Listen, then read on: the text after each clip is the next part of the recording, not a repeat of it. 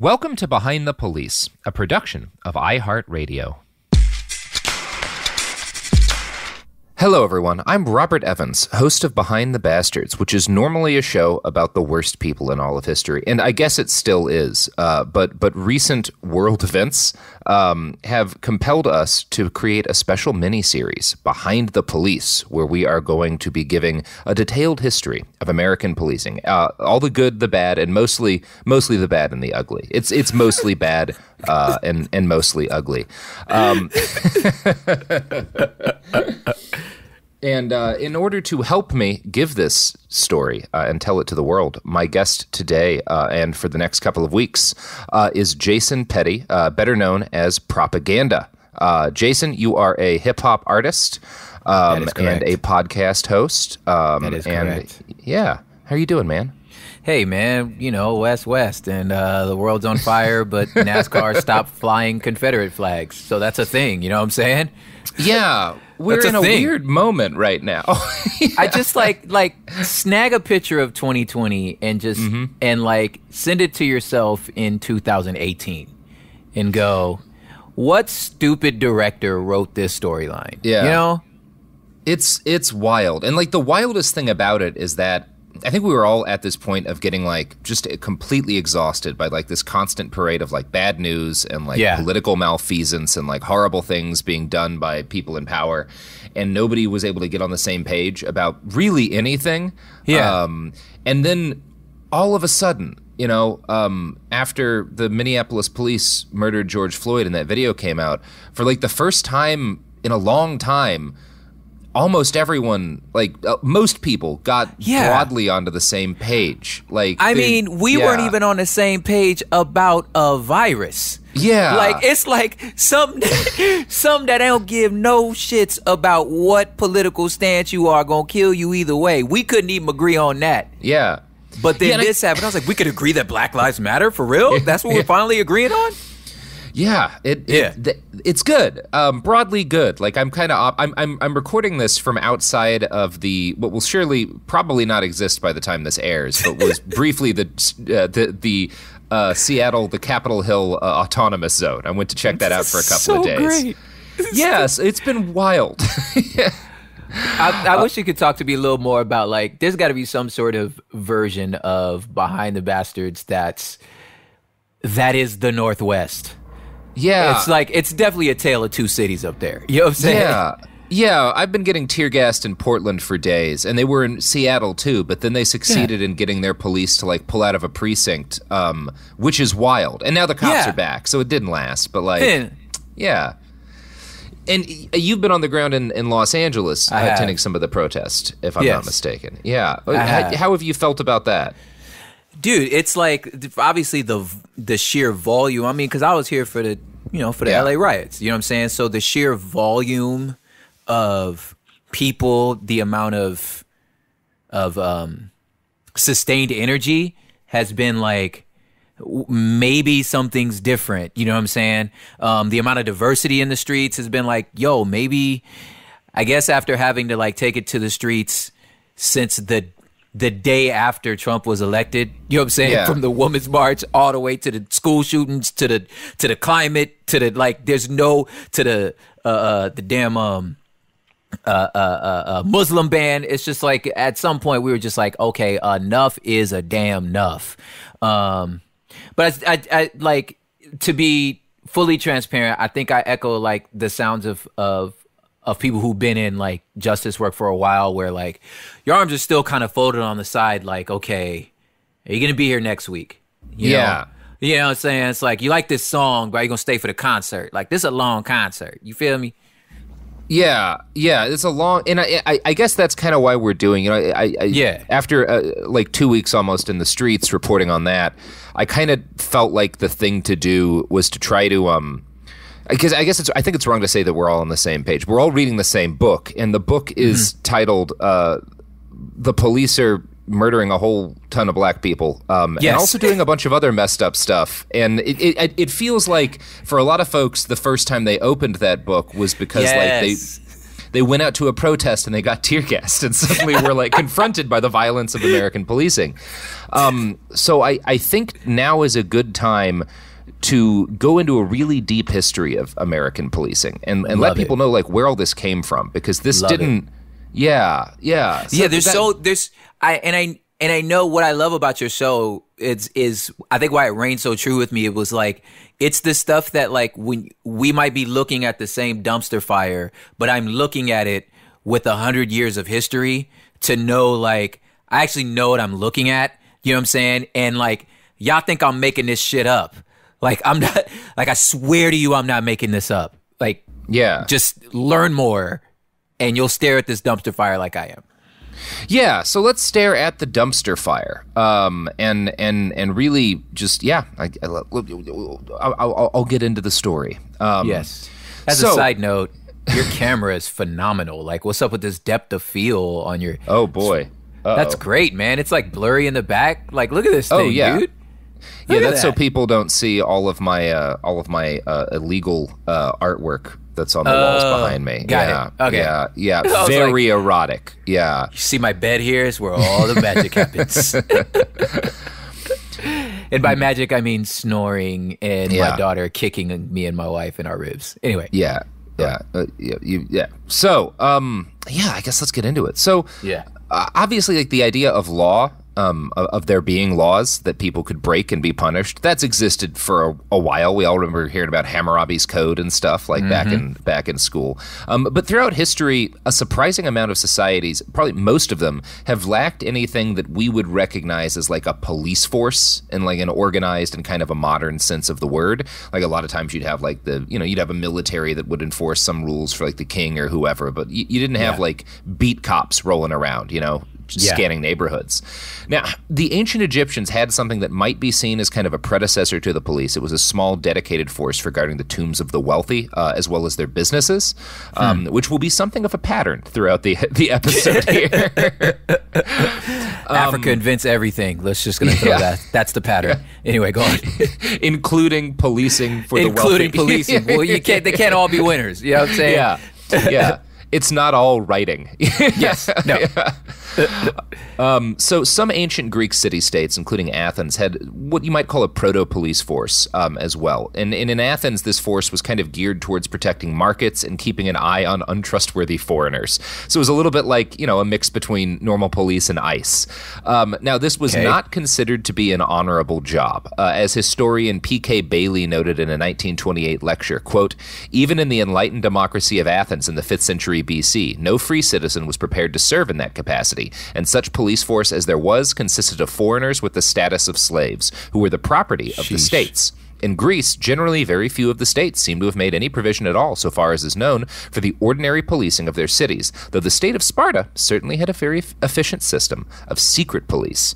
This is really interesting to me, especially because of what comes next. So, Sparta really seems to be like some of the first police that are very similar. You can draw a direct line from the Spartan secret police to the origins of American policing, which we're gonna get to in a little bit, because the secret police of Sparta existed for one purpose and one purpose only, and it was to clamp down on any hint of rebellion from the vast majority of the nation's populace. See, only about 1 in 7 Spartans were like the guys from 300, right? That everybody knows, like with the abs and the spears. The vast majority of the population were helots. They were slaves, basically. They were slaves. They were just straight up slaves. Like, it was a slave empire, Sparta was. So the vast majority of people in the country were slaves. And the Spartan leadership and the Spartan citizens spent all of their time terrified of slave rebellions. That's why the Spartan army didn't actually leave the country all that often, because they'd get uprisen. So they had all these slaves, and they had to clamp down on them, and they established a secret policing force called the Crypteia, which was made up of young men who had just finished the basics of their military training. So once a year, Sparta would elect a council of 5 ephors, or leaders, and as part of a ritual, these ephors would begin their term by declaring war on the helot population. They did this every year. Every year we declare war on our slaves. So the Spartans had Crips, is what you're telling me. They did. What were they called again? Crypteia. The Crips. So they had Crips. So it was the boys in blue. I'm telling you, man, this stuff has been going on for a long time. The other boys in blue. And they was trying to keep the slaves. They was trying to keep the slaves from rebelling. Everybody tuck that back in. Tuck that away for a second. Keep that in your head. Keep that in your head, okay? So every year, these elected leaders, formally declare war on the helots, and it's something of like a ritual, and this ritual is based around like keeping them from rebelling. So the Krypteia would be sent out to wander barefoot, armed with knives, into the countryside, and they would seek out the strongest and the smartest of the helots, their slaves, and they would murder them in the night, culling the population of any potential leaders. That like every year we go out, we find the smart ones, and we kill them so that they can't rise up against us. What the? How is this efficient? Y'all telling me this is the pinnacle of Western civilization? That's where all the Western civilization is trying to be. Okay, got it. It does make it kind of appropriate when a lot of American police officers wear like Spartan helmet patches now. Yes. It's like, yeah, okay. Little on the nose. Little on the nose, fellas. Yeah. Now, I should note here that there is quite a lot of historical debate about the Krypteia. Some scholars agree with defining them as a secret police, as a force to keep the helots in line through regular murder. Victor Davis Hansen, who's a pretty prominent like pop historian, compares them to the Gestapo. But other historians will argue that the Krypteia were less of like a policing force and more of a guerrilla military unit, an auxiliary to the regular Spartan military that sort of also acted as kind of an advanced training program designed to blood new warriors by like giving them easy kills to help them get over any hesitation they might have to do violence. And I don't think these two views are necessarily in conflict. The Krypteia seem to have been like a dedicated guerrilla army meant to suppress dissent against the ruling class by doing violence to the impoverished majority who produced all of Sparta's value. In this, they fulfilled a role not very different from a lot of police forces in Western history. Yeah, just guys, he can't make this stuff up, man. Because we can't make this up. Bro, it's pretty wild. Look, man, yeah. I made myself today. I was like, okay, I'm gonna do a longer meditation. I'm gonna do some yoga. I am going to prepare myself for the amount of things you finna tell me right now. And none of it worked because I still picked a fight with my wife today. It was like, I'm sorry, babe. We about to talk about the ancient police, okay? So I'm sorry. Wait, go on. And for the record, fuck the ancient police. Like, you know what? You know what I'm saying? Ancient NWA, like, you feel me? What are they called? The Roman Republic didn't have any kind of like formal national police force for most of its history. And Rome, which was like the biggest city in the ancient world, for most of the time that it was like kind of the center of the world, lacked anything that we would describe as like police. As Rome grew to become the largest city in its era, crime became an increasing problem. The wealthy were able to use vast networks of clients. Romans had this weird system whereby, like, if you were rich, you gave money to a bunch of people who had less, and they all had to, like, kind of have your back. Like, everybody had a posse in ancient Rome. That's the way to look at it. Like, all the rich people had posses. Everybody had, like, a big-ass squad. And so the wealthy were able to use these big-ass squads to, like, defend themselves from aggression and murder their political enemies, protect them in the streets and stuff. Meanwhile, organized criminals and gangs did basically the same thing. And there wasn't really a big difference between like the rich and their squads and like criminal gangs. They were kind of the same thing. Yeah.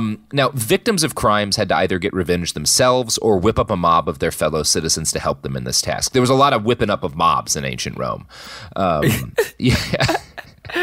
do I could just, it just tracks. Yeah. Like that just tracks so well, Yeah, we've always been the same species. People we the same. Yeah. We are the same. But one of the best, my history professor in college, one of the best things he said to me was like, if you want to know what happened in history, think about what you would do. Mm-hmm. You know what I'm saying? It's just us then. What would you do? History is us, them. Yeah, and in ancient Rome, like the kind of graffiti networks they had really did act a lot like social media does, to the extent that like kind of famous and powerful people would use like graffiti to get like shitloads, like to kind of do the same thing that like people who get pissed off online and have a following can do, but with a literal mob as opposed to an online I'm going one. to literally cancel you ancient style. Yeah, I'm going to cancel you by having 400 dudes stab you repeatedly. We talking about the government, like the government. I mean, it was just kind of everyone. Yeah, it was kind of everybody. Seneca, a Roman philosopher in this period, described street life in Rome this way: some things will be thrown at you, some will hit you. Which, yeah. You could pick, now, yeah. Rome's first emperor, Augustus, when the whole Republic thing ended, he established what's generally recognized as the city's first police force. And it would be fairer to describe them as a fire department that also did some policing. They were called the Vigils, and they stood watch at night and mainly kind of looked out for fires and attempted to stop the city from burning down, because that was a huge problem in Rome. Yeah. And the Vigils were armed, though, and they were drilled in a similar way to soldiers. They used artillery to shoot dampening materials onto fires, but they also had the right to enforce laws and had the right to enter private homes to capture thieves, return runaway slaves, and generally ensure order. So kind of like a fire department mixed with the police force. And this system didn't really spread widely throughout the Roman Empire, but broadly similar systems were established in a number of European cities intermittently over the centuries. The night watchman was kind of the most common way that this would wind up happening. And these were just, in most of Europe, members of the community who would rotate through the job of defending their town or city from external threats like invaders and internal threats like fire. Their primary job was to give alarm, to kind of get everybody together so that they could deal with whatever problem, happened in the night. And most of what we today would recognize as law enforcement was handled by citizens watching over their own communities. The English called this kin police, as it was generally seen as the responsibility of individual families to watch out for and police their family members, right? There's nothing centralized really in a lot of this period. The Middle Ages and shit, whatever you want to call it. Yeah.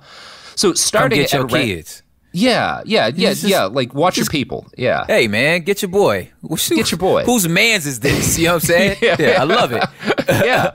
It makes sense. Yeah. It kind of does. Yeah.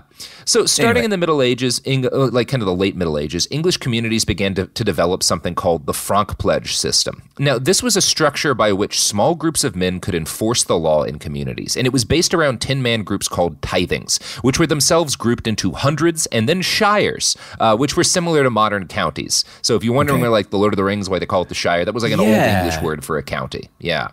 Now, the person who was in charge, So the person who was in charge of all of the different tithings, those 10-man groups in a shire, was called the shire reeve. And that's where the word sheriff comes from, is the head of this shire, kind of community protection group, the shire reeve, the sheriff. And that's why the sheriffs run the county. Exactly. Wow. Yeah, so that's where that comes back to. Okay. So, yeah, makes sense. Yeah, and so far we're this isn't something you can really obviously the Spartan police is terrible, but this makes sense. You take care of your community, everybody kind of rotates through it. Sure. Yeah. Yeah. Hard to be angry at it. Nah. Individuals within tithings were expected to apprehend criminals and bring them to court, and shire reeves oversaw their work. When Europeans began, genociding and conquering North America, they brought variants of this system, and other kind of similar systems developed in other parts of Europe with them. Policing in, the colonies, which, we're broadly referring to mainly North America here. I'm not really, I don't have the time to talk about what went on in South America, Central America. We're talking about kind of particularly the English-speaking colonies that started on the East Coast. Policing in those colonies fell into two broad categories, known to historians as the Watch and the Big Stick. And I'm going to quote next from a paper on the history of U.S. policing by Dr. Gary Potter of Eastern Kentucky University. Quote, the watch system was composed of community volunteers whose primary duty was to warn of impending danger. Boston created a night watch in 1636, New York in 1658, and Philadelphia in 1700. The night watch was not a particularly effective crime control device. Watchmen often slept or drank on duty. While the watch was theoretically voluntary, many volunteers were simply attempting to evade military service, were conscripts forced into service by their town, or were performing watch duties as a form of punishment. And I have to say, again, last night I was kind of hanging out in the autonomous zone, and I volunteered to do a shift on the night watch. Yes. And I was definitely drinking. Bro. we look in the hood, again, the pod we build is called Hood Politics. This is the pod I host. And one of the things is I just feel okay, no matter how unique our experience is, like you said, we're still all the same species, right? So when we talk about neighborhood pigeons, right? I mean, if there's there's a misogynistic version of that. And then there's the other part that we would call a pigeon stool, which is like the guy who's supposed to sit at the edge of the street to make sure, to see if the cops are coming. Yeah. Right. So that's your pigeon stool, right? Mm-hmm. And he's drunk all the time. He's drunk and like he falling asleep, and it's just so normal. And the hope is to do that because it's the easiest, because it's odds are nobody coming. You know, so you could just sit over there and just kind of like, he trying to holler at girls, like, you know, and it's just, it just on the one off chance that the police actually come around. I mean, that's your life, but most of the time that's not going to happen. Yeah. Just sit there and drink and smoke. It's fine. Yeah. Keep an eye on things, but not all that hard. Just make sure everybody, just make sure mama not coming, you know? Yeah. So these kind of watch systems that started, hitting, the colonized Northeast were more similar to the pseudo police system that you saw in ancient Athens than anything else. Okay. And kind of the other side of this was the big stick system. And this was the first real example of for-profit policing. We're not going to go into tremendous detail about it in this episode. Okay. We're going to talk about it a lot more in our next episode, but I am going to give an overview here. So when we're talking about the colonies, we're talking about a very unregulated market for law enforcement in a lot of ways. There's not an organized, centralized police, but there are merchants who have a lot of property, and those merchants want to make sure their property doesn't get stolen, either when it's in transit or when it's in a shop. And so, they have constables in these towns, and constables are either appointed kind of in like a rotating basis. So like you do your brief period of time as constable, or you're elected to be constable. It was kind of, they did it a couple of different ways.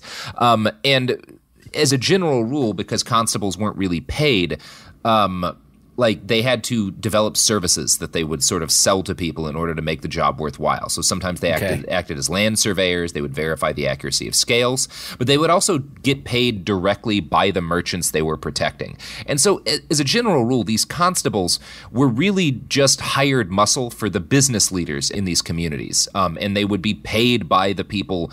They weren't being paid by the state to enforce justice. They were being paid by people with money to enforce debts, to punish theft, and to even intimidate rival business owners, right? Like that goons. Yeah, they're goons. They're hired goons. Yeah. And obviously, as you caught by calling them hired goons, this was not seen as an honorable job. People didn't really want to be a constable, right? Like there was no blue lives, like back the blue shit going on. Y'all had no hashtags. Yeah.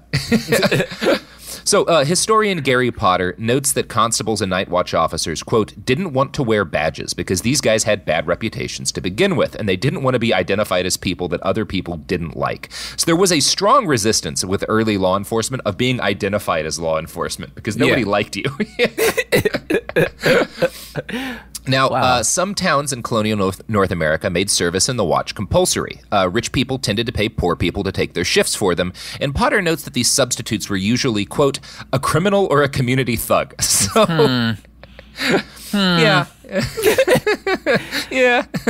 It's again, it all tracks. Yeah, that scans. Yeah. Yeah. It's all scans. So, in 1829, back over in England, Sir Robert Peel, who was the Home Secretary of England, introduced the Bill for Improving the Police in and near the metropolis. Now, the goal of this was to take the AirSat system of watchmen and the like and formalize them into a real police force. And the London Metropolitan Police are generally recognized to be the very first modern police department in history. And Peel, he's an interesting guy. He felt that the job of police should be to prevent crime rather than to punish it, because that's kind of what, all these constables, something got stolen, you'd get paid to go like fuck up the person who stole it, right? Yeah. But like they weren't really preventing crime. So Peel was like, what if we tried to stop crimes? And he felt the best way to achieve that goal was with regular visible patrols of officers from a formal centralized department with uniforms and ranks and a clear physical headquarters, so that people like knew those aren't just dudes, like those are the police and they're like a part of the state. Now, Peel felt that it was critical that only calm, even-tempered citizens should be police officers. He felt they needed, Huh, what a thought. Yeah. What a thought. Yeah. Yeah. Yeah, that one didn't really spread. I don't know much about the London police, but it didn't make it across the pond. It just there's a few things they threw out the baby with the bathwater in this situation. I get it. You didn't want to have a king anymore. Mm-hmm. You know, you didn't like the tea. I get it. But maybe having a calm police force wasn't a bad idea. You took part of the Magna Carta. You was like, yo, this kind of seems like a good idea. Maybe y'all should have taken that one too. Yeah, and I did recently watch, again, the London police have done a lot of messed up stuff too, yes. Even with some of the recent protests. But I did watch that when they threw the statue of that slaveholder into the bay in Bristol, into the channel. I watched an interview with the local constable or whatever he was, the local police chief type guy in Bristol, because he was being asked by the news why he didn't stop it. And his answer was basically well, I'm a cop, so obviously I'm not okay with property destruction, but we had a choice to our choice was to either let it happen or basically fuck up people to protect the statue, and I felt like that would be bad for community trust in the police. See, that's a pretty reasonable attitude. That's thinking on your feet, man. Yeah. You feel me? And he's like, "Fuck, do I care about this statue?" You know what I'm saying? Right. So, Peel had some other ideas, too. Again, he felt that, police needed uniforms with badges that had visible display numbers. So he was the idea, police should have badge numbers so that you can identify, if you encounter a police officer, you can identify them. He also felt that police should not carry firearms. And again, that's still kind of broadly applied in a lot of English policing. Now, some of Peel's ideas quickly spread. Obviously, not the thing. Well, we'll talk about that again in part 2. Yeah. American police didn't initially have guns. In 1838, though, the city of Boston became the first U.S. city to establish a modern police force. Now, the creation of the Boston Police, which we'll talk about a bit more in our next episode, was driven by largely a capitalist necessity to protect the property of big business. Boston merchants had been paying constables and the like to protect their goods for years, and they pushed for the establishment of a formal police force in order to shift the burden of paying for this onto the public, arguing that such a force would be for the collective good. So now we, the merchants, still get our stuff protected, but we don't have to pay we pay a little bit, but we pay a lot less because everybody's paying for these guys to protect our stuff. Yeah. So that's interesting. Now, we'll return to these northern police. Our second episode is going to cover more of that because, while the Boston police are the first modern department in history, the roots of many U.S. police departments go back much further than 1838. And I think a lot of folks have heard, through social media or whatever in the last couple of weeks as we've gone through this uprising, the idea that American police started out with slave patrols. And that's what we're going to talk about now. And that's partly accurate. It's not fair to say that all U.S. police started as slave patrols because obviously in the North they didn't have slave patrols really. They had it was a different route in the North. But in the American South, policing absolutely did grow out of slave patrols. And it came out, and you can draw a line between the two because obviously the first police departments in the North come out of a desire from people with money and property and shops to protect their property, and in the American South, policing also grew out of a desire for people with money to protect their property, but that property was enslaved by human beings. Yes. Yeah. Who doesn't establish slave patrols? Well, that's not know, good. Man. I don't enjoy that. I don't know, man. I think you never know, bro. You never know. Yeah. You never know, man. Yeah. Who historically might have tried to establish police departments to protect? Oof. I'm not doing great with this. Hey, you know who? I got none either, man. I'm sorry. Tried to help. We're going to roll ads now. You could just simply go, fuck the police. It's an ad break. Boom. There it is. There we go.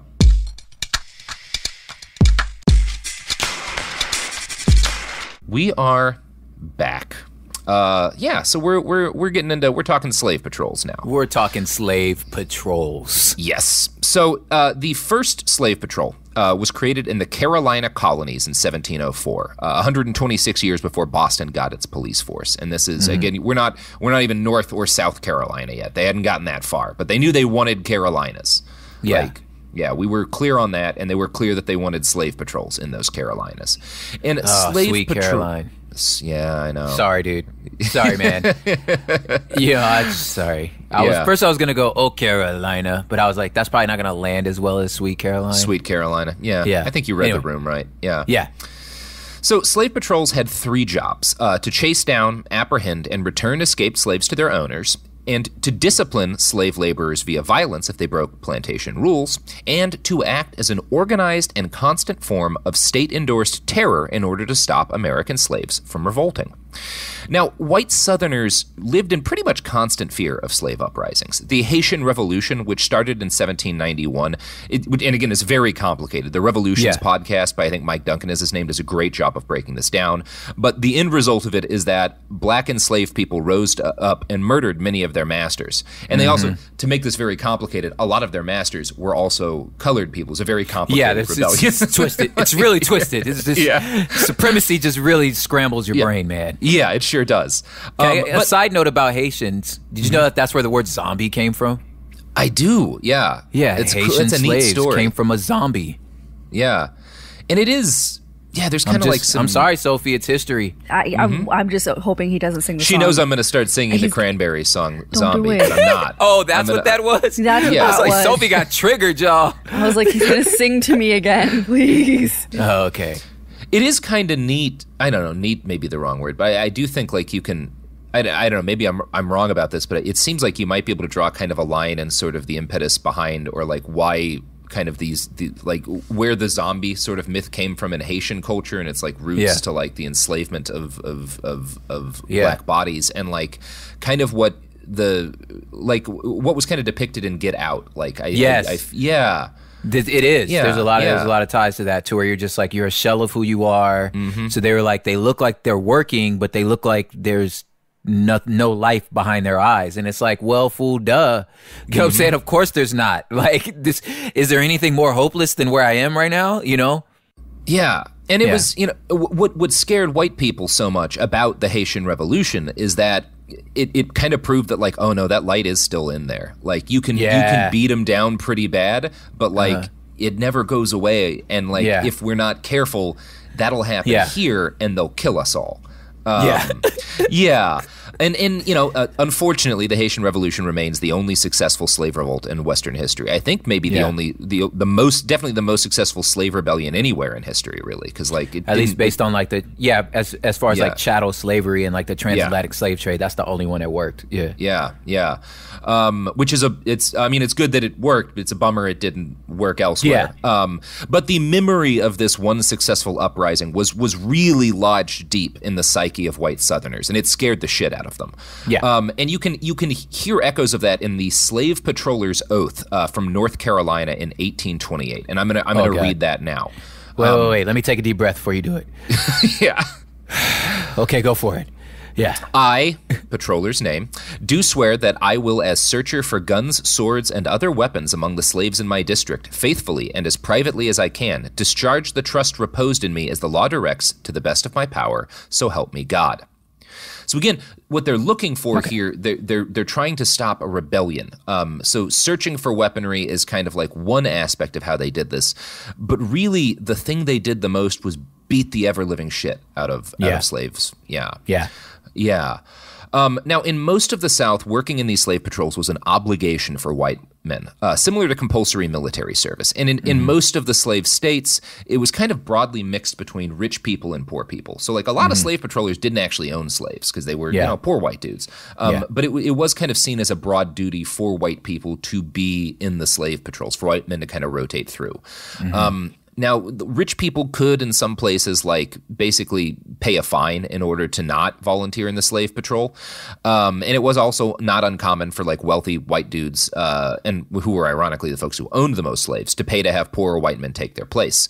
South Carolina was unique in allowing white women to be called up for service in slave patrol. So that's woke, like, right? Yeah. Well, you know what I'm saying? You pick your oppression, and you're just like, this is the one I'm going to fight for, you know? It's like cheering when the CIA puts a woman in charge. It's like, right? Oh, we did it. Like, hey, you guys got one. Way. Yeah. I always say that, like, say,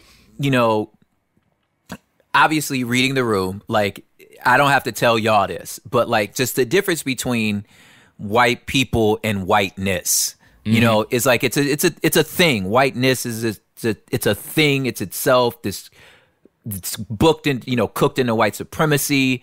And from from my vantage point, it's like just how detrimental that is to the psychology of white people also. You know what I'm saying? Like how, like this rich dude hires this poor dude, right? So now the poor dude feel like, oh, I'm a little more important now. You know what I'm saying? But like, fam, that man don't respect you. That man don't love you. Why will make you think he don't like you want you us? You one of us, fool. You know what I'm saying? Yeah, he's throwing you chump change to do a shit job. That he think he better other than people. Yes. Yeah, I'm gonna oppress you so you can turn around and oppress somebody else because the reality is I'm better than you. Yeah, it's just like it scrambles. It turns your brain to a pretzel. Just does. Yeah, I'm not a fan. I'm going to be on record about that, taking a bold stance. Yes. And I am a fan of you too. The band and the two people I'm looking at. I am a fan of y'all. All right. Anyway. So, South Carolina let ladies be in the slave patrols, and I'm not sure if they ever actually really did serve in them because they had the option to pick a male from their family to go in as a substitute. So I do think that happened more often. There may have been some women who rode with us. I can't tell you, but yeah, in some states they were kind of more of like an airsat sort of force that was kind of cobbled together. In some states, they were a professional paid institution that was like really kind of formalized. In some states, their membership was culled from local militias. So, they were different. They weren't all like, they weren't a uniform thing, but kind of the way they worked over the decades that slavery was, a factor in the South, the way they worked kind of did become formalized. Now, historian Sally Hayden's book Slave Patrols is probably the most comprehensive history yet written about the organizations, whatever you want to call them. She argues that in most cases, slave patrols consisted of members of all social classes. White people were more or less unified in their obligation to suppress the black population and thus guarantee white supremacy. One piece of evidence Haddon cites to support this is an 1845 letter from a former South Carolina governor to a visiting English abolitionist.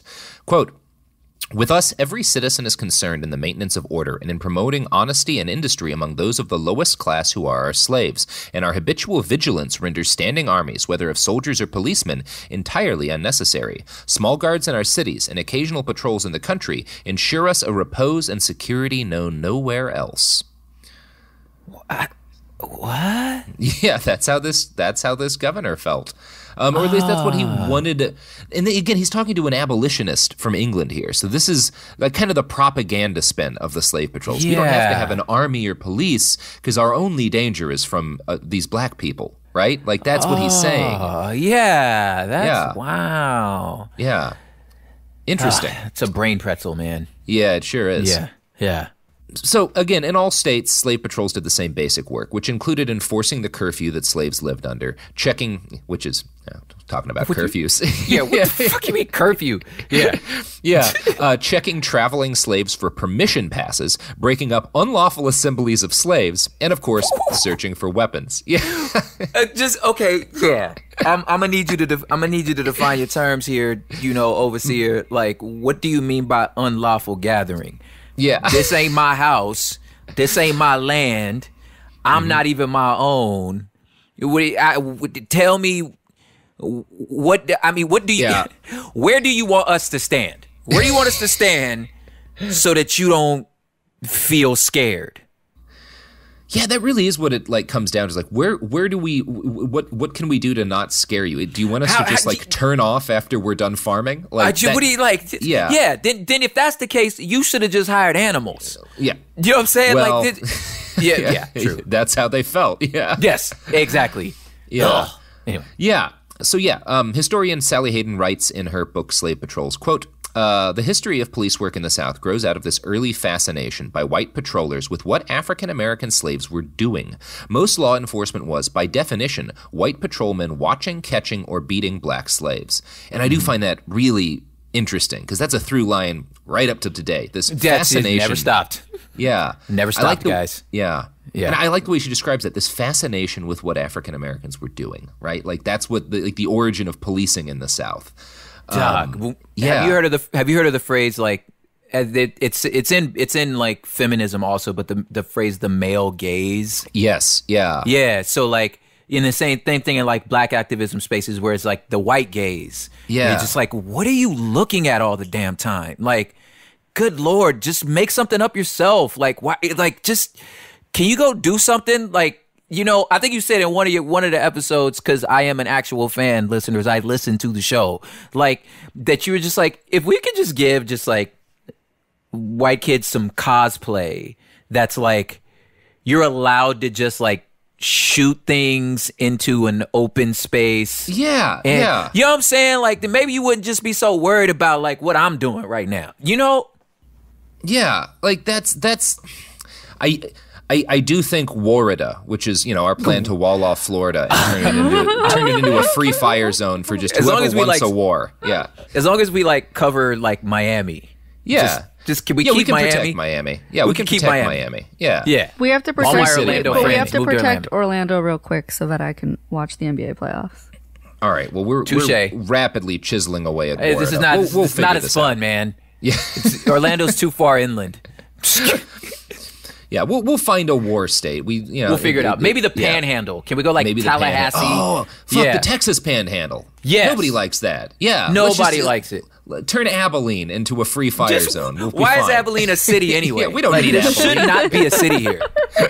Yes. Yeah, I'd apologize to the Abilene listeners, but there's no one listening from Abilene. 4 of you, and you all left. You're in Dallas now because you realize Abilene shouldn't exist. Yeah. Abilene, the place where you will absolutely get pulled over if you drive through, just because there's nothing else for the cops to do. Nothing else to do. Abilene, where as soon as you're 18, we'll see you later. Yeah, get out of there. Yeah, just you're leaving. Yeah. So the violence meted out by slave patrols was neither random nor disorganized. Slave patrollers had the right to detain, interrogate, and search slave quarters. They were allowed to seize property at will, which was, you could see, as kind of an early form of civil asset forfeiture. Yeah. They also had the right to punish black people on the spot for infractions of slave laws. Now, physical punishment could be dealt out via firearms, but was usually dealt out by what were called either Negro whips or Negro dogs. And I probably don't need to explain what Negro dogs were, but they're large bloodhounds that patrollers used both to track down slaves and to horribly maim them. And that is the term that historians use for these, is Negro dogs, because that's what they were called by. Yeah.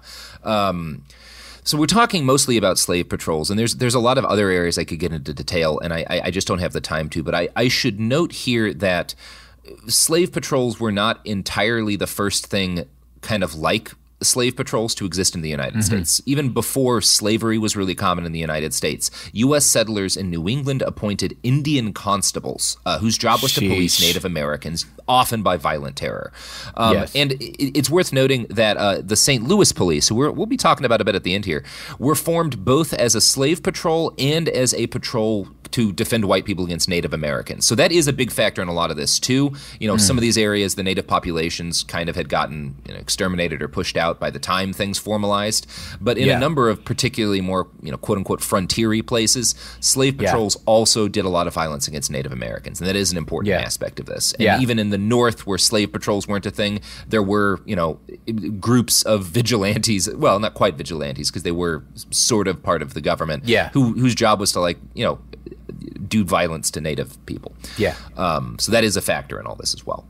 If we want to be perfectly accurate, the case is less, as it's made on Twitter, that U.S. police started as slave patrols, and more that U.S. police started as a series of armed groups whose central purpose was to protect white people from non-white people via violence.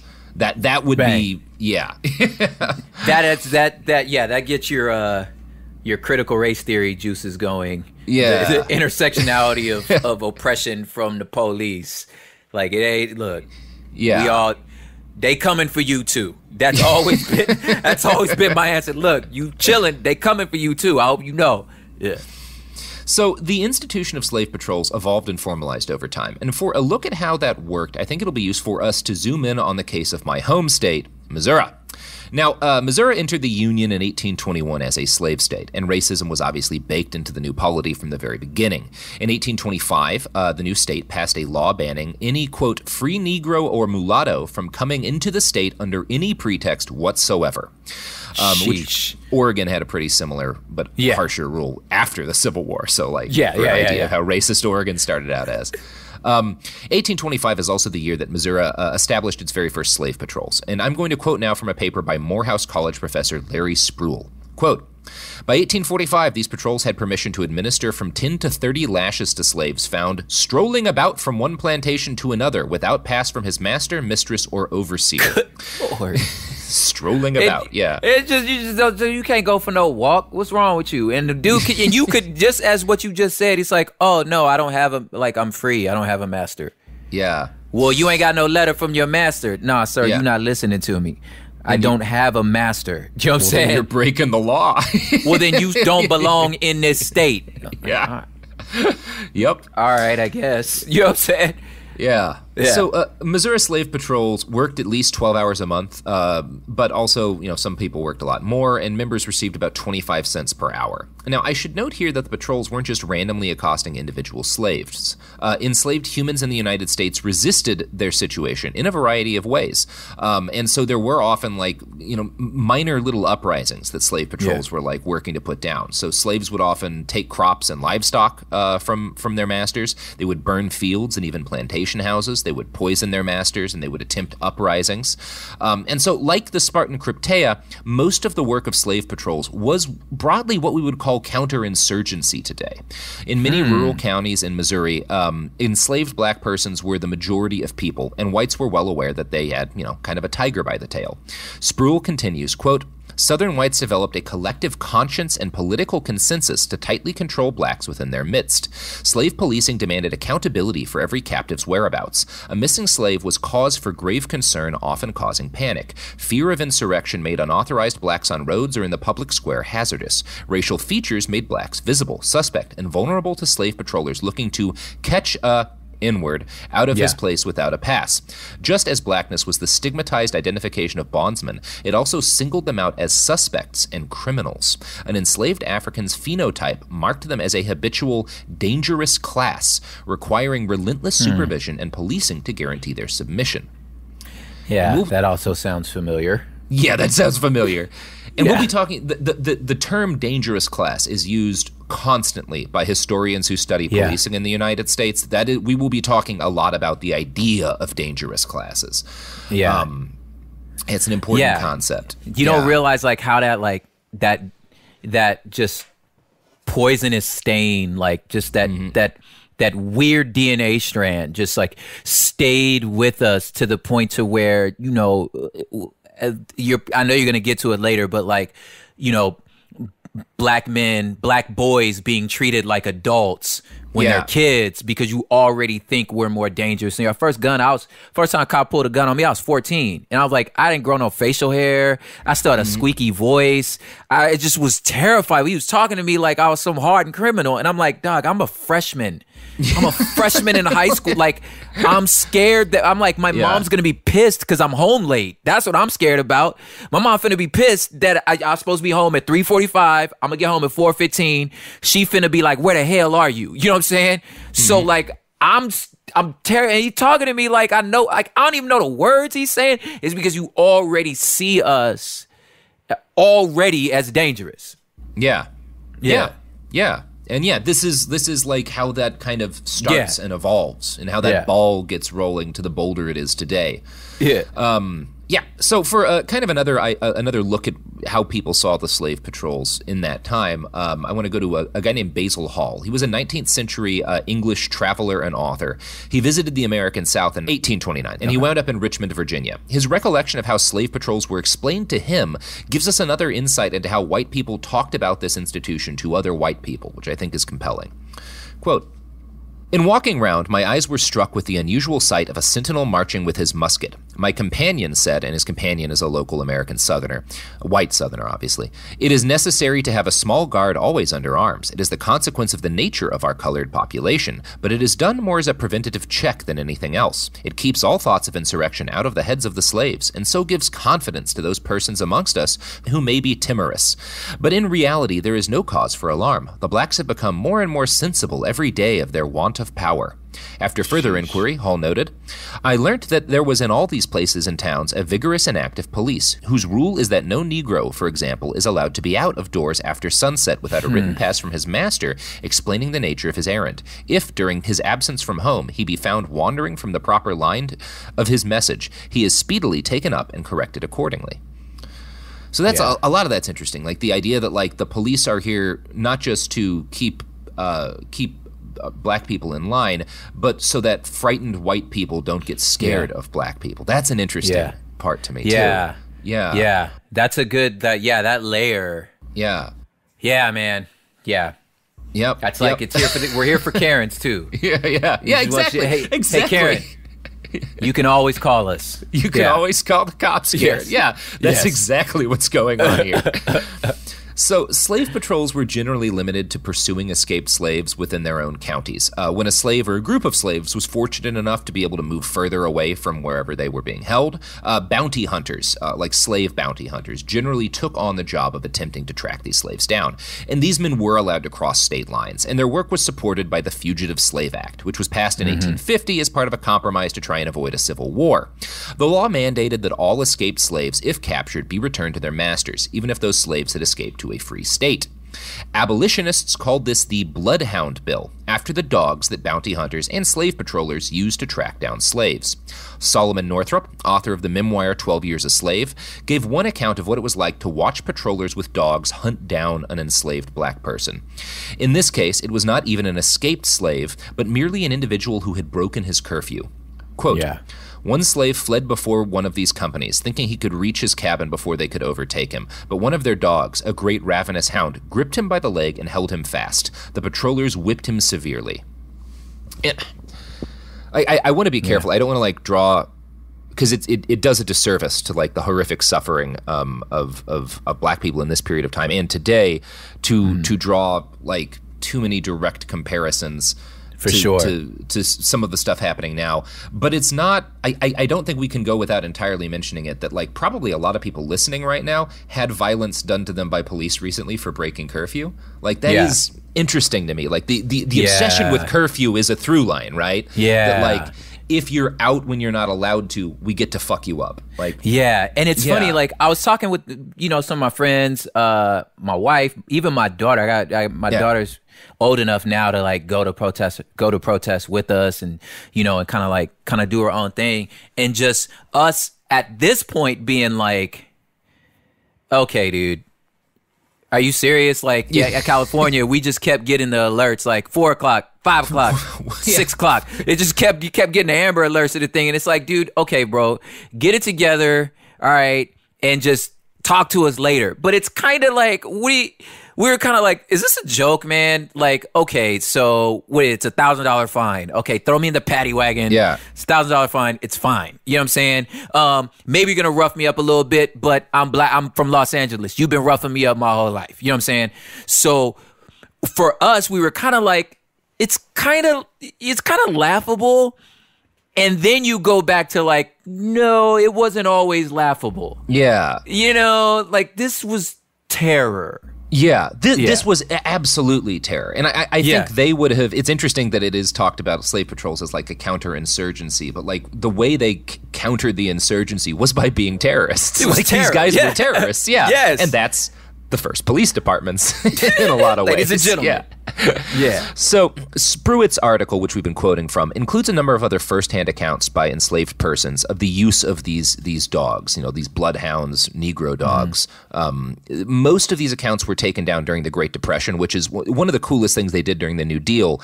Is the FDR administration sent a bunch of people out to interview former slaves who were by now at that point quite old. But that's where we get a lot of our like kind of formal stories of what it was like to be an enslaved person this period. So thank you, the New Deal, for that particular thing. Right? It was a good call. So one of these people who was interviewed noted, quote, In every district, they had about 12 men they call patrollers. They ride up and down and round looking for inwards without passes. When slaves run away, they always put the bloodhounds on the tracks. They had the dogs trained to keep their teeth out of you till they hold them up to bring you down. Then the dogs would go at your throat, and they'd tear you to pieces too. After a slave was caught, he was brung home and put in chains. Yeah. So we also have recollections of slave patrol members of their use of dogs. One of these guys, who was a slave patroller in Louisiana in 1857, described his method of work thusly. Quote, "If I can catch a cussed runaway inward without killing him, very good, though I generally let the hounds punish him a little and sometimes give him a load of squirrel shot, which is like a light shotgun load. If mild measures like these do not suffice, I use harsher punishment. The moment the hounds come close, they utter a hideous and mournful howl. Heaven pity the poor." And then he uses the N-word again. So, not a good dude. No. Hope he didn't make it out of that Civil War. I'll be honest with you. Yeah, hope that guy got Gettysburged. It's a verb. Yeah, hope he met Sherman or Grant or someone. Yeah. Something. I'm about to Gettysburg this transition. Yeah, let's Gettysburg these ads like Pickett's. I don't know. Fuck it. Just run the ads.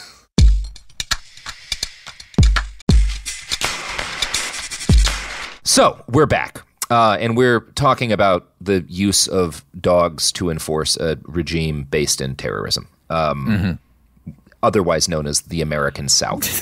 That's kind of what it was, guys. Yeah. So the horrible wounds left by these dogs fulfilled a dual purpose. They served as a reminder of white supremacy and as an easy way to identify troublesome slaves, because obviously there were a ton of slaves with horrible dog scars. And other black people seeing those scars both would be like, white people have the power because, like, look at how badly all these people got fucked up, and also it was a way for the white people to see, like, that guy's trouble. Yeah. Like that was your arrest record, was the dog scars on your face. Yeah, he's the red sports car. Yeah, that's what the teachers. That's what the teachers tell you. You know, you're kind of a red sports car kid. Yeah, just like, well, the cops are gonna look for you because I expect you to be fast. Like, thanks, Miss Williams. Thank you. It's a pretty obscure, deep cut, like, no, that's fat, but still, anyway. No, nobody tells white kids stuff like that, or at least I didn't fucking hear anything like that. You didn't hear the red Corvette or the red sports car story? I mean, I got told as a young adult, I got told not to buy a red car because the police cite them for speeding more often. But like that was my thing. Yeah. It is. Yeah. Yeah. It is weird that we tell people in general, like, don't stand out, or I don't know. I don't want to. Be leaders. Don't stand out. What? Yeah. So, by the onset of the Civil War, bloodhounds had grown to become the single most reliable tool of oppression in the arsenal of Southern whites. Like, the dogs in particular were like the way in which, more than any other tool, white people, like, I think even the lash was used more as like a punishment, but like in terms of a tool of actual oppression, like the dogs were really like the fucking thing. Yeah. And when the Civil War started, the organized and militant men of the slave patrols were all too happy to turn their counterinsurgency skills to use in a real war. One Union field officer scouting through rebel lands in 1862 reported hearing the constant barking of hounds, which had been turned towards a new use searching for Union infiltrators. This officer described dogs as the detective officers of slavery's police. Confederate generals also deployed bloodhounds on the front line. Black Union soldiers were considered fugitive slaves in arms, and it was seen as only logical that these Negro dogs could be used to break their will and send them fleeing from battle. You know, these Southern generals were like, they're so scared of these dogs, if we use them against these new black military units, it'll make them all run away, right? Like, clearly these guys won't be able to handle, standing up to dogs in combat. Yeah. This was one of many misconceptions that the South had about how things were going to go in that war. On October 23rd, 1862, the Battle of Pocataligo Bridge marked the first time black soldiers came face-to-face with the Negro dogs of slave patrols in open combat. The black soldiers were the men of the 1st South Carolina Colored Regiment, and their field report stated that the men met these dogs with bayonets, killed 4 or 5 of their old tormentors with great relish. And I'm not normally a killing dogs person, but in this case, it's a good story. Yeah. I feel like knowing a little bit of your backstory, you'd be surprised when a person is like fighting for their life the amount of bravery and adrenaline that you can muster up when you're like, I'm not dying today. Yeah. It's not happening today. You know, so yeah, when you if you underestimate that and you just think you think this dog finna stop these men, like you think I'm worried about that little dog right now? Nah, bro. I'm not going back. Now, man. We're not going back. We got guns now. You know what I'm saying? Yeah. Yeah.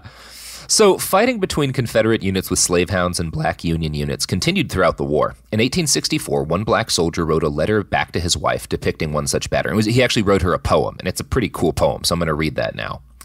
We met the bloodhounds at the bridge. They ran with all their might. It was a glorious sight. We ran our bayonets through their backs. We shot them with the gun. It was all over with the dogs, and 'twas most glorious fun. In former days those brutes were used to hunt the flying slave.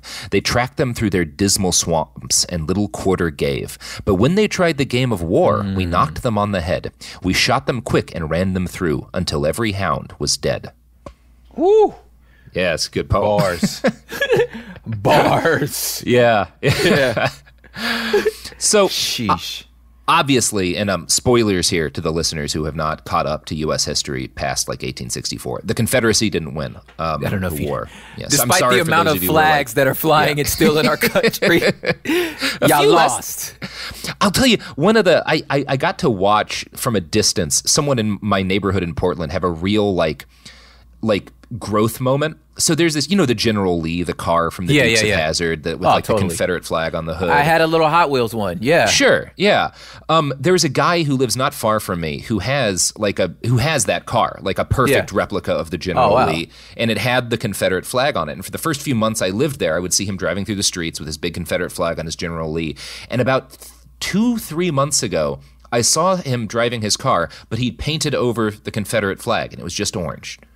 And I was like, "Oh, you had figured it out. Yeah, you had a little moment. Good for you. Yeah, you grew a bit. Yeah. This is fucked up." Yes. See, that's what I mean by the Northwest, specifically Portland, is a tale of two cities. Because I'm like, there's this just bastion of like left progressive, like freedom fighting, y'all throwing like, Tiger Claw, damn, like hard ciders at the police, you know what I'm saying? And then there's the guy with the am I lying? Am I lying? It's a complicated place. Yeah. Yes. No, there's right. the guy with the Robert E. Lee with the General Lee car. Like it's two cities in one place. Yeah. Some of the greatest coffee in the world. Oh, great coffee. Quote me. Solid beer. Yeah. Quote me. Some of the most amazing beer. And then there's Salem. And you're like, then there's Salem. What the hell happened? Yeah. Yeah. So, the Confederacy lost the war, and by 1865, both the dream of Southern independence and slavery were dead. White supremacy, though, did not die. White people in the former Confederate states wasted no time in turning the institutions of the slave patrols into formal police departments. In 1865, the editor of the Lynchburg Virginian which was a newspaper, noted that, quote, stringent police regulations may be necessary to keep freedmen from overburdening the towns and depleting the agricultural regions of labor. The civil authorities should also be fully empowered to protect the community from this new imposition. The magistrates and municipal officers everywhere should be permitted to hold a rod in terrorem over these wandering idle creatures. Nothing short of the most efficient police system will prevent strolling, vagrancy, theft, and other destruction of our industrial system. So, that's pretty clear. That's pretty great. It's the moment, like, so the Chappelle Show years ago had a skit where he depicted the day, like, the postman comes with the letter that the slaves are free, right? And like, it's one of the greatest skits. And and he's about to whip this guy. Then the postman walks up and he goes, "Well, apparently you guys are free." And he just starts like looking around at all the other slaves around him, and he's like,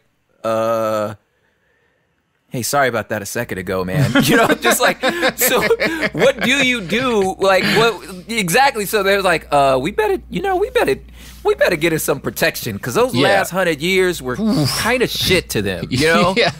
Oh, shit. What if they treat us even a little bit as bad as we treated them? A little bit as bad. Yeah. In her book Slave Patrols, Hayden notes, quote, Policemen in southern towns continued to carry out those aspects of urban slave patrolling that seemed race-neutral, but in reality were applied selectively. Police saw that nightly curfews and vagrancy laws kept blacks off city streets, just as patrollers had done in colonial and antebellum times.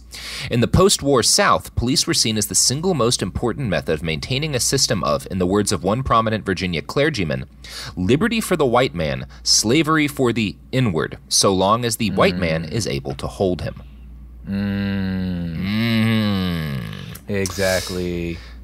Now, in the textbook Policing by North Dakota State's Caro Archbold, published by Sage Press, that textbook gives a rundown of how slave patrollers transitioned into policing freed blacks in the post-war period. And I'm going to quote from that next.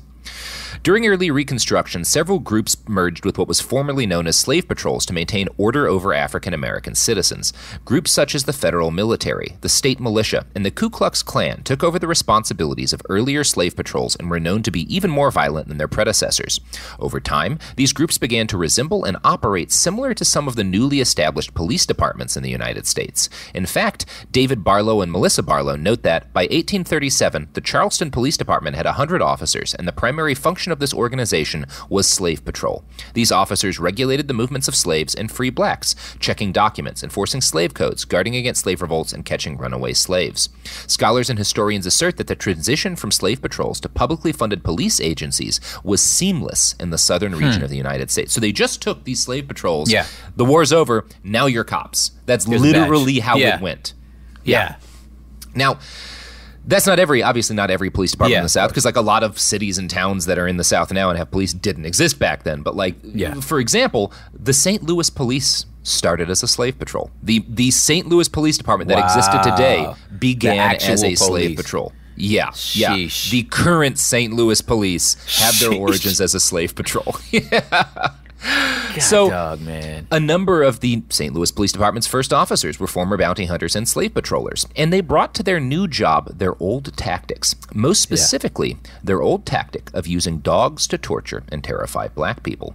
And here's where things get real angry, Macon, because the use of Negro dogs continues to this moment right now in present-day St. Louis. Oh, my God.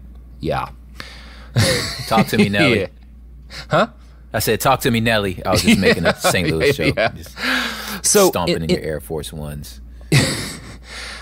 In 2014, the murder of Michael Brown by a Ferguson, St. Louis police officer prompted an uprising by the city's black population. I think people are broadly familiar with this. And this was suppressed with extreme violence.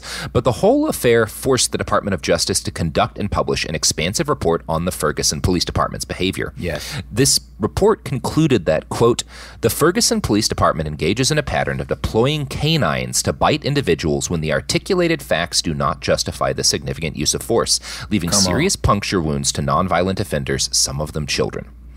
Now, the report went on to note that Ferguson police were allowed to sick dogs on suspects when any crime, not just a felony or a violent crime, has been committed. This permissiveness, combined with the absence of meaningful supervisory review and an apparent tendency to overstate the threat based on race, has resulted in avoidable dog bites to low-level offenders. And the DOJ report kind of uses a little bit of weasel language on this fact, but one of the things it revealed is that 100% of the people maimed by Ferguson police dogs were black.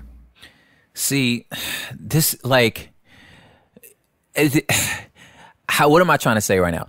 What gets under my skin in discussions of this is that it sounds so preposterous that people say we're alarmists, we're just making this stuff up. You know, that was a long time ago. It's all in your head, and you like, so after a while you actually start thinking, you know, maybe I am crazy. Maybe it is in my head. And then you're just like, and then you look at your other black friends and you like, am I tripping or did this happen? And they're like, no, it kind of happened to me too. And then you're like, how about the other fucking side of the country? Did it happen to y'all too? And you're just like, yeah. So then when the report comes out, you're just like, guys, like, I'm telling you, I'm not crazy.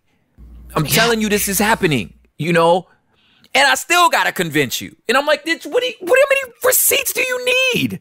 And it didn't convince. In 2015, this comes out, and it's another, like, people seem more convinced now after everything that's happened, but, like, it took, like, 5 years after this report came out, and there was really, there was an uproar over the murder of Michael Brown, obviously. Yeah.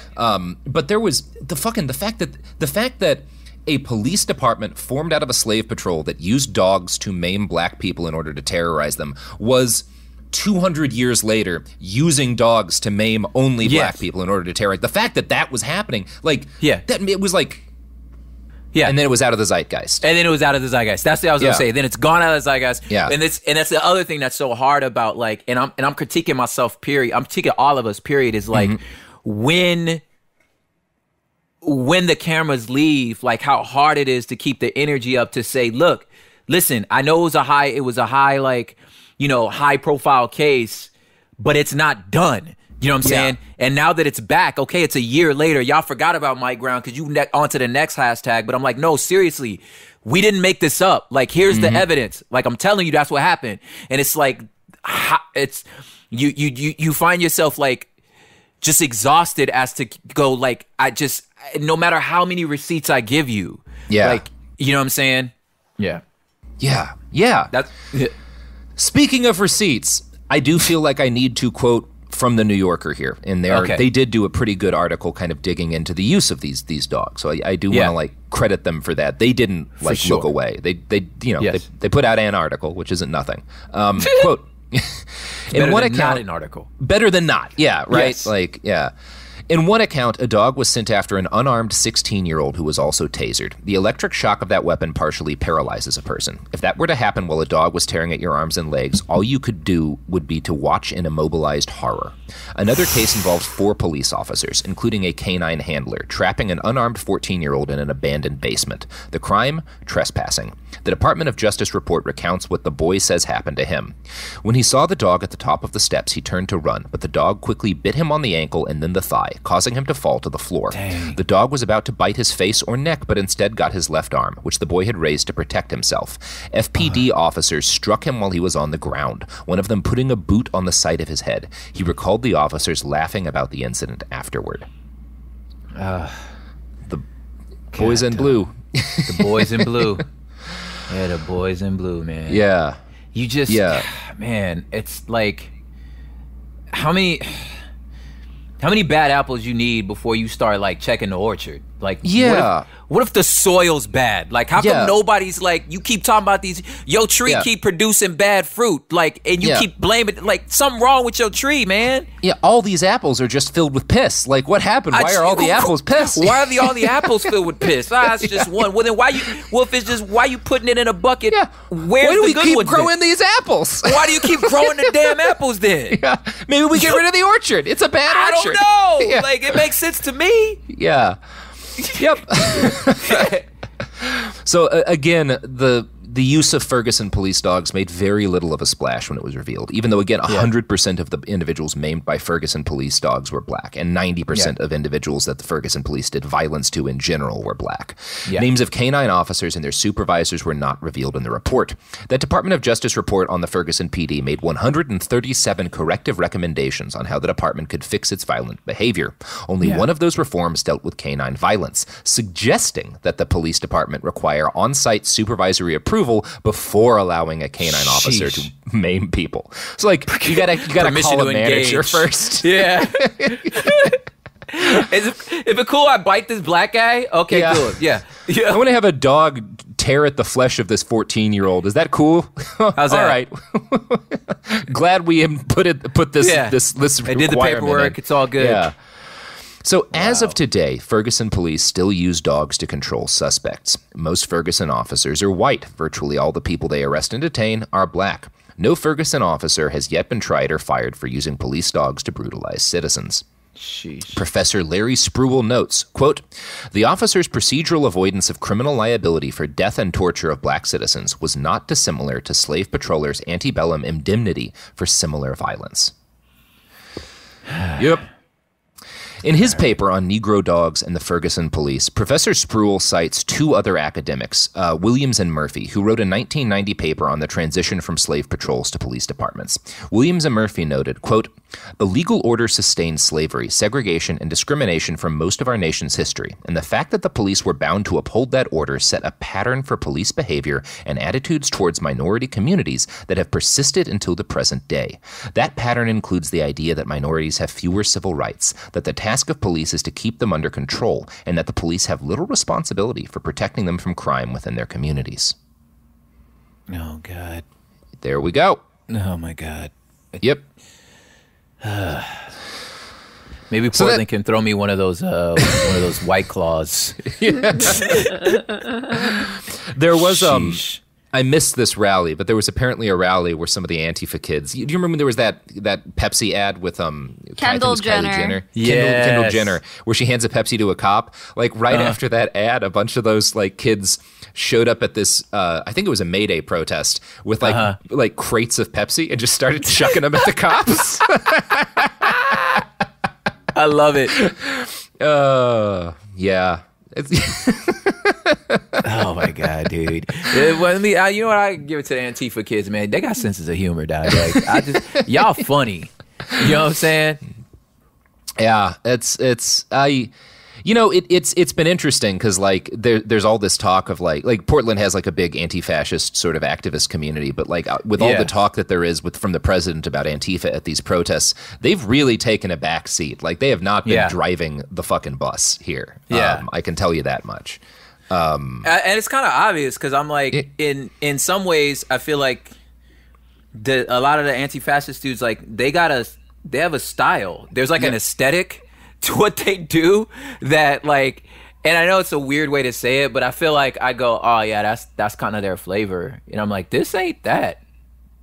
Yeah, this is something else, you know? Yeah, I don't know. Yeah, like it's a lot like of them when you see like the graffiti that says like blacks rule. I'm like, a black man did not write that. No, he did not write that. That's ridiculous. Okay. Yeah. The flip side of that was like in Portland on 2 Fridays ago, I think we had a crowd march to the Justice Center, and then people just started fucking it up, like breaking all the windows. They lit some fires, like, and it was very obvious, I think, to everyone who knew the city, like, because this was like the day after the precinct in Minneapolis was burned, and I was like, they're gonna fuck that Justice Center up. it's going down, And there was like, it was blamed a lot on like white anarchist kids, like, there were definitely some of those folks doing it, but like, it was a pretty diverse crowd that fucked up the Justice Center. It's not, it's life in history is not so compartmentalized that you could just be like, this happened, and that group of people by themselves did the thing. Yeah. A lot of folks wanted to get into that Justice Center and rummage around. So Prop, that is episode 1, and again, this is the slave patrol. A lot of this pretty much every episode is going to deal with racism because it's kind of central to policing. But next episode we're going to be talking about sort of policing more in the North and kind of policing against people we consider white, but who at the time the people who controlled the police might not necessarily have considered white. That's a big part of this. Yeah. Ooh, I can't wait for this one because like at some point, man, I just feel like I know my work's going to call me to do some sort of deep dive in the construction of like pan-ethnic terms like black or white and what the hell that means. Like, even hearing like the who was the Milo boy? What was his name? Milo Yiannopoulos. Whatever the hell his name is. Dude, yeah. Him talking about like our country was made for the advancement of white men, and I'm like, no, it wasn't, because there was no such thing as white men when y'all got here, and you ain't even want the Irish here. That's the northern part of the same island, for crying out loud. So like, you looking at them, you don't think it's still people in this world that don't think Italians are white. Like, what the hell are you talking about? You know what I'm saying? Like, so you don't even know what white means, So I love what you're gonna go to next, because just like, you have to remember, again, it's a construct. Like, y'all made that up. Yeah. So we'll talk about that in part 2. Yes. Prop, you want to plug some pluggables before we roll out? Man, yeah. So yeah, everything for me is prophiphop.com. That's my @mention, just all of it, Prop Hip Hop. Doing a fun thing on Fridays called Porigami Fridays, where I basically just make a single cup of like pour over coffee with a buddy on Instagram. That sounds good right and now, we feature actually. like, Yeah, and we feature like a local roaster from wherever, like offer discounts and since this last, uprising, we've been featuring like coffee roasters, owned by persons of color, to just support good coffee. You know what I'm saying? So that's kind of a fun thing I'd plug on this one. Since I get to come back 3 times, I get to pick what I'm going to plug. You know what I'm saying? Oh, yeah. Awesome. Yeah, man. Well, check that out. Check out Prop and his wonderful music on his YouTube channel. And propaganda. People should know if they look for Prop, they'll find propaganda. Something else. Also, you know what? Actually, I would say, you know what? I'm glad you brought that up. So let me save all y'all the DMs you gonna give me. Okay. At some point, I done already answered the question you finna want a personal answer for in one of these videos or interviews. So just, check the YouTube. You know what I'm saying? Yeah. Just it's probably there. At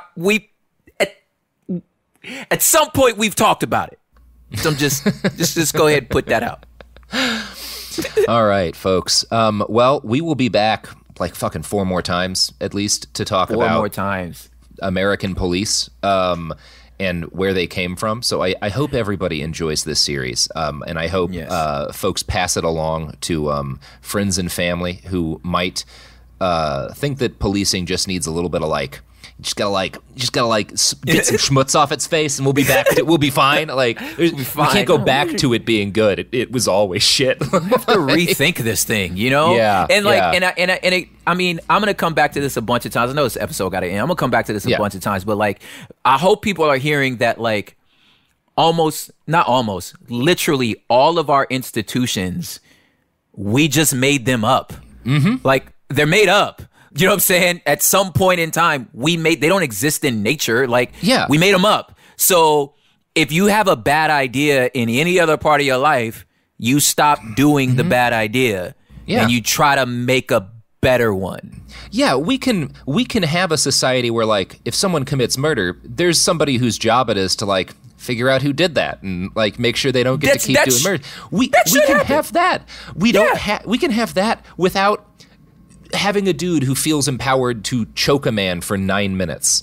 We don't have to have both. You don't have to have both. You mean to tell me the thought has never crossed your mind that the person that takes care of this homeless guy for loitering, who's just by virtue of his existence is breaking the law, and the same guy and the same tool needs to deal with the axe murderer that's you mean to tell me that takes the same people?